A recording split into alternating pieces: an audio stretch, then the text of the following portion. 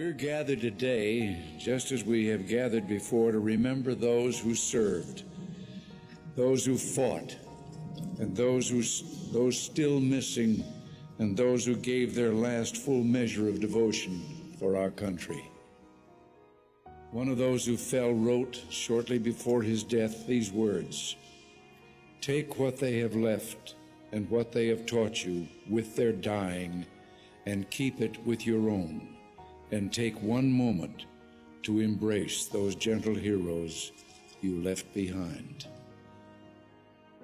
We take that moment to embrace the gentle heroes of the Vietnam War.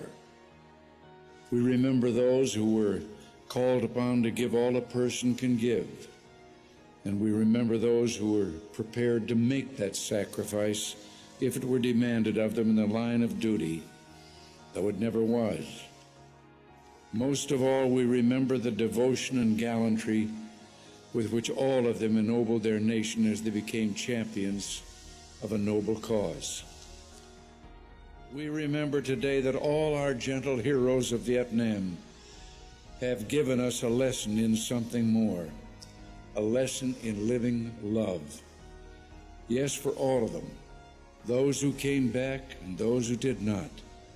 Their love for their families lives. Their love for their buddies on the battlefields and friends back home lives.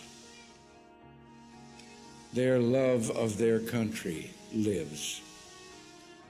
For too long a time, they stood in a chill wind as if on a winter night's watch, and in that night their deeds spoke to us, but we knew them not. Their voices called to us, but we heard them not. Yet in this land that God has blessed, the dawn always at last follows the dark, and now morning has come. The night is over. We see these men and know them once again, and know how much we owe them, how much they've given us, and how much we can never fully repay. And not just as individuals, but as a nation, we say, we love you.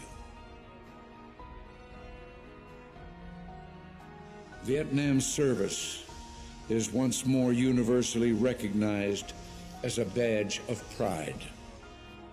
And what can we say to our Vietnam veterans but welcome home?